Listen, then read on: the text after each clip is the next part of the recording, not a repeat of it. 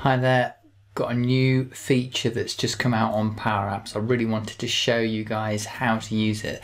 So this is for all those people that are really into PowerApps. Now, all it is a way of getting data points and putting them onto a map.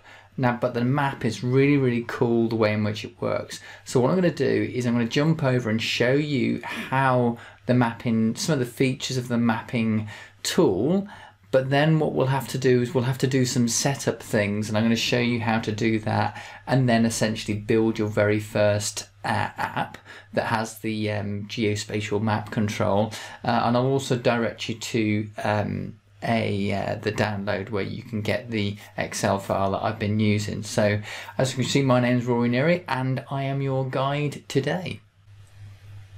Hi, so here we are, we're in PowerApps. I did have to fiddle around with this to get it going. That's why I wanted to do this video. So what you can see is this is the map control. It is a control, it's just like any other control. You can move it around the page and make it bigger and smaller. But it does actually have some quite cool features. Now, just looking along the right hand side here, you've got this show current location which is on, so that you can turn the dot on. Do you know, I didn't even know it had this. You can turn the dot on and off, which is quite cool. There's the thing where you've got this default location. So a default location is where you want it to kind of appear, where you want the center of the map to be. So I'm pretty sure that 0, 0 is basically down here somewhere. So if I was to kind of make the default location of this 0 and 0, then what I should find is that the map sort of centers just to the south of yeah, it's not great. I'm just going to change the zoom level to like 2, something pretty wide. And what it's done is it's centered just here, because that is where latitude is 0 and longitude is 0. So, but I'm now going to click on the map, and I'm not going to use the default location, because this is where you can superimpose something. It might be your organization location. So now what I'm going to do is, so we've seen show current location, satellite view. That's quite cool. Look at this. Here it comes any second now. It's going through my phone, by the way.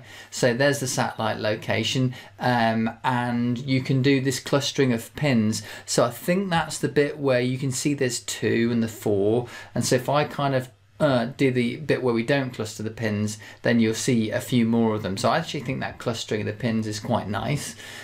Zoom control, I can't think why you wouldn't want a zoom control, but I guess, and then you can see the compass control. We're just turning these bits on and off, and then you've got the color of the pin, so we could change the color of the pin and make it a different color. Maybe let's just make it red just to make it stand out. So that's nice and easy to look at. So what I'm going to do now is I am going to kind of pretend I'm actually playing it. So what I'm going to do is I'm going to go into the app here.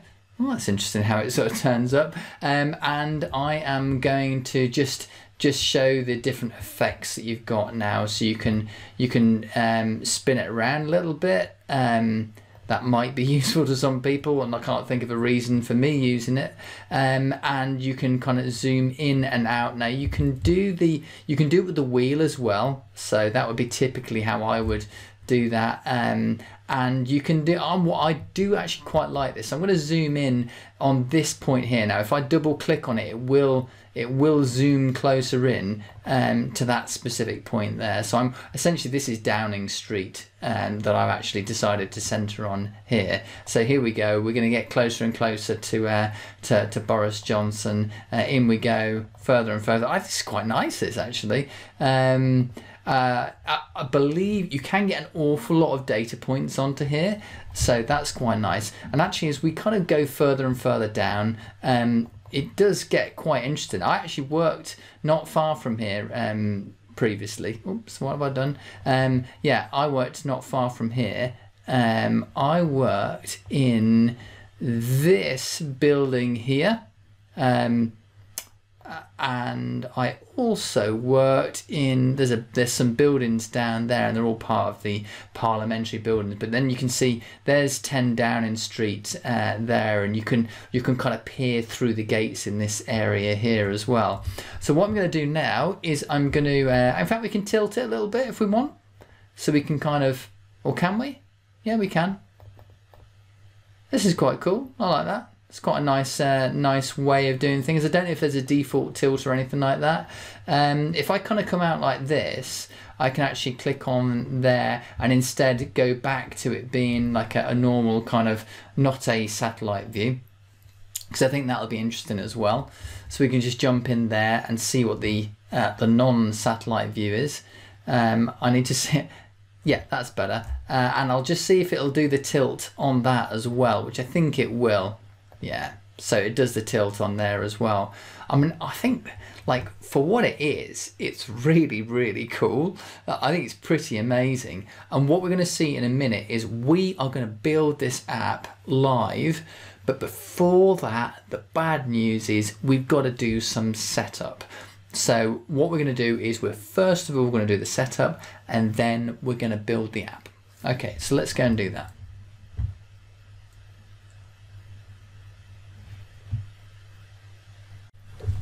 Okay, so let us get started on that. So the first thing I'm going to do is I am going to go to admin.powerplatform.microsoft.com. So this is, look, you have to be an admin or at least a PowerApps admin to be able to get to this space. I'm not going to do videos about that. And this is where we manage our environment. So what I've already done the exercise here, but what you need to do is you need to go on to the environment. You need to click on the environment. Then what you need to do is you need to I think there's a settings thing. It appears at the top here, and you go on to settings. And once you've clicked on settings, you then need to click on this product bit here, then down to features. Now you've got to do two, I'm pretty sure you've got to do two things. You definitely have to do this new geospatial features thing, definitely. And then you have to agree to that, you know, they're going to share the address and location with people and so on. And also I think that you need to put this PowerApps component framework for Canvas apps. I have the funny feeling that it's both of these features that you need. And then once you've done that, you click save. I've not actually done anything to make that happen. So that you need to do those two things. And then what we're going to do is set up the app, and there's one further thing when we set the app up. So what I'm going to do is I'm now going to go into PowerApps into the correct environment. So this is my dspin dev, and I'm going to click new app, Canvas app. It'll do the usual thing. So what we're going to do is we're going to create a tablet app. So we've got lots of space. So down there to tablet layout, and I'm going to call this maps vid or something like that. I'm just going to get myself mentally prepared for this, and I'll skip that. And I don't need to name it just yet. So what I need to do is if I go to insert, in fact, if I go to plus and I type in the word map, then nothing happens. But it's not the end of the world, because what I have to do is I have to go onto the kind of experimental features bit. So what I need to do is to get a file, then I need to get advanced settings, then I need to kind of whiz all the way down. Now, providing you've done everything correctly, you'll get this option here, geospatial features. So you turn that to being on. And then at that point you can hit the back button, and at that point, now I couldn't find this straight away, if I'm honest, and then I basically just typed in the word map, and before when we typed in the word map you couldn't see anything, and now you can. So basically you just grab the map and you just whiz it across like this. It's just a control that you bring in, but it can be a bit, it's not that bad, but it's more how the data goes in there that I find a little bit confusing. I am a citizen dev, so, you know, love me. So the first, I'm just going to make it a kind of reasonable size, and what it's going to initially do is basically going to tell you where I live, because it's doing this default. I think it must like work out where you, like, it does it by default, it puts this thing on, so show current location, there you are. So I can actually turn that off if I want to, and it'll just put in, well, some part of America by the looks of things. So now we need some data. So I've gone and got some data for you. So if you go to https://github.com/Rory Neary and you go to my repositories, I do need to make sure that I've actually shared this. There's one called mapping, and in that mapping repository I've got this spreadsheet. And so what you do is you click on the spreadsheet and you download it, and it'll just download onto your computer. So at that point, what you do is you go back to your app, not this one, this is our experimental app here. And what we need to do is we need to go and get some data, which is our spreadsheet. In fact, what I'll do is I'll just show you the spreadsheet itself, if I possibly can, before we kind of get going. So I'm just going to do, I'm just going to fire that up, and that is this is what it looks like. I managed to get hold of some latitude and longitude data, and I got the pyramids of Giza, and I put Downing Street on there. But look, if you want to get any more mapping things, what you can do is you can basically just Google it and just go, right, something like Eiffel Tower. And if you actually do that, and then you go onto the maps, what you'll find is inside the maps URL, I think, there you are, just wait for a second. Can you see this at 48 da da da da da? That is the URL of the Eiffel Tower. So if I want to create a point for the Eiffel Tower, then all I need to do is to take that data out and put it into the spreadsheet, and I would have a dot for the Eiffel Tower anyway. So that's quite a neat little hack. So I need to go back to PowerApps, and I'm in there, and I need to go to View Data Sources, and I need to then just type in Excel. Now it might not come up straight away. I did have this before, so if you go onto connectors, you might need to hit the drop down for it or refresh or something like that. But anyway, if you just do Excel and you go import from Excel, it'll then ask you for a spreadsheet, then you'll go to your downloads, and then there's then you can go to the mapping spreadsheet, click OK on it, and then what you have to do is you have to tell it the table that you want, which is my map data table, and then it's brought it in, but nothing's going to happen. So what you have to do is click on the control, and then you say, well, look, it's the only thing it can click on is actually this map data thing, but you're still not finished because it's really confused now. And if you actually look at this, I didn't understand what was going on. I was thinking, what is going on here? And I just, hit the minus button loads of times and so on. And what you'll find is after a good number of clicks, it's so confused. What it's ended up is going to 0 latitude and 0 longitude, and that's where that is in the world. So we need to fix that. So we need to go back onto the map itself, and we need to click on there, and then go to the drop down, and then do items, latitudes. And what we want to do on that is we want to do, I need to do this from memory actually, is map data dot latitude. And now they're all in a line, look. And I want to do items.longitudes, and then map data dot longitude, and then they're all going to split out into the rest of the world. And so there we are, we've kind of done it. So I mean, that's pretty cool, isn't it? That in what it was a pretty short period of time, we were able to use that mapping facility and get this going. I think that one final thing to do now, wouldn't it be nice to just get that Eiffel Tower in here? So let's see if I can do that.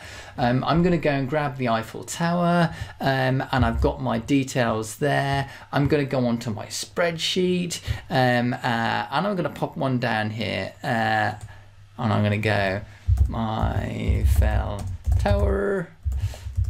Now, just bear in mind it's latitude and then longitude, so you know that's the order in which you do these things. And and bear in mind that some of them can be minus and they can be very small numbers, so just be a bit careful with it.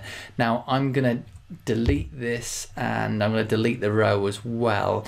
If it goes horribly wrong, I'm not going to fix it. So I'm just going to say that one in advance. There's the Eiffel Tower, and what am I going to do now? I am going to I'm going to hit the save button there, but what I must do is when I go back onto PowerApps, what I need to do is I need to delete the map data, because it'll bring in map data _1, so it'll be really confused. So the first thing I'm going to do is I'm going to remove this, and it'll be really upset with me, and then what I'm going to do is I'm going to go view data sources, and then I'm going to do Excel again, import from Excel, and I need to go and find a table into my downloads, and it just said it saved it there, so I can click open. That should be the one. I should be able to just click on this when it finally comes in. It's a tiny spreadsheet, by the way, but it is going through my phone. And now it's come in, so I can go and click on map data. I can click connect, and that should all just work. And notice that we've got 2 there, and so what that should mean is that as we kind of zoom in to this area here, they should split up, and we've actually got the Eiffel Tower there. How cool is that? That's really, really good. I'm just gonna see if you can actually get if on here you actually get, you know, labels on there. So I'm just going to click on this thing here and just see if we've got labels. Items, labels, okay, yeah. Map data dot, what we got? Must be name. Let's see what happens now. Okay, let's do that, and then double click on this, double click on this. Oh wow, that is amazing. Oh, that has made my day. That is so good. Doesn't that look amazing? Wow, Microsoft, you've done it. That's fantastic. Well done. So I hope you guys have enjoyed this and have a great time with this this mapping tool. I think there's just like, I don't know where anything is. So mapping is brilliant as far as I'm concerned. So please, if you like this sort of thing, make sure you like it. If you want to get, likes are really good, by the way, for YouTubers, and subscribe to it if you like this sort of thing. And if you want to be notified of any new videos, make sure you hit the bell icon. So that is me done. Dinner is on downstairs, and I am done for the day. I'm off to the Badger with Chris Huntingford very shortly, so I should hopefully have a nice evening having got one of my videos ready. Anyway, nice to see you all again, and see you again soon. Bye.